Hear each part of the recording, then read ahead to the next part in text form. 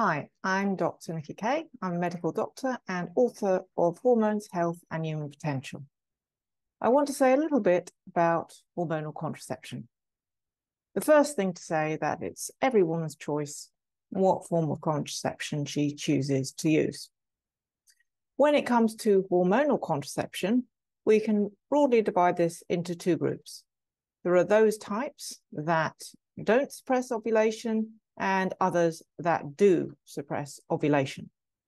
These suppressive hormonal contraceptions include the combined oral contraceptive pill, also known as the pill or birth control pill. The effect of these types of hormonal contraception are to totally suppress the production of internal hormones, female hormones. This might be really useful and helpful for some women with medical disturbances of their hormones, such as polycystic ovary syndrome or conditions like endometriosis, which are driven by the female hormones. So in these cases, suppressing internal production of hormones actually can be very helpful. However, there are definitely some women where it is not helpful to suppress their internal hormones.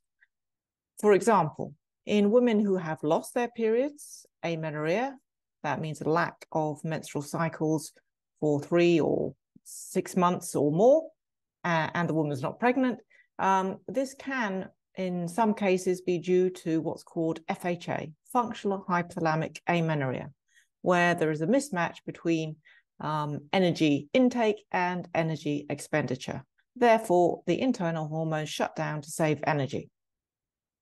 So in this situation, giving a medication which will reinforce the suppression of female hormone production is clearly not a good idea.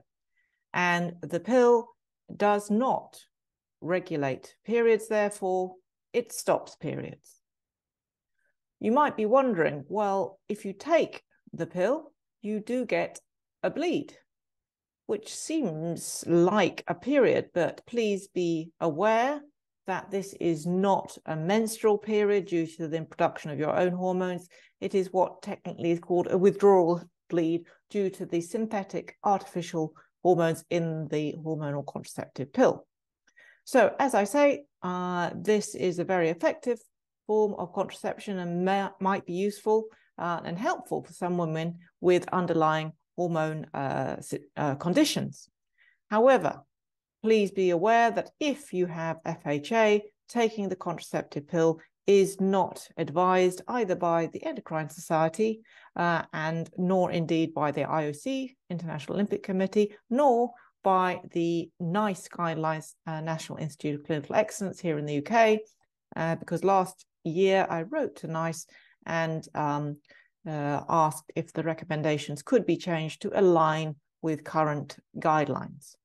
So if you choose to take hormonal contraception, please take time to choose the one that is most appropriate for you, and please do not take hormonal contraception, specifically the pill, if you have FHA.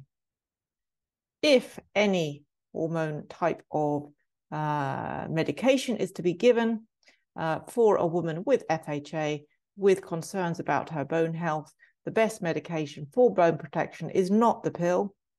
Evidence shows that the best temporizing measure to protect bone health is actually HRT, hormone replacement therapy, which is a combination of body identical hormones of estrogen and progesterone.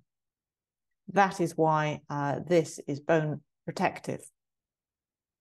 So I hope that clarifies some confusions that there might be about hormonal contraception, when it's a good idea and when it's not a good idea.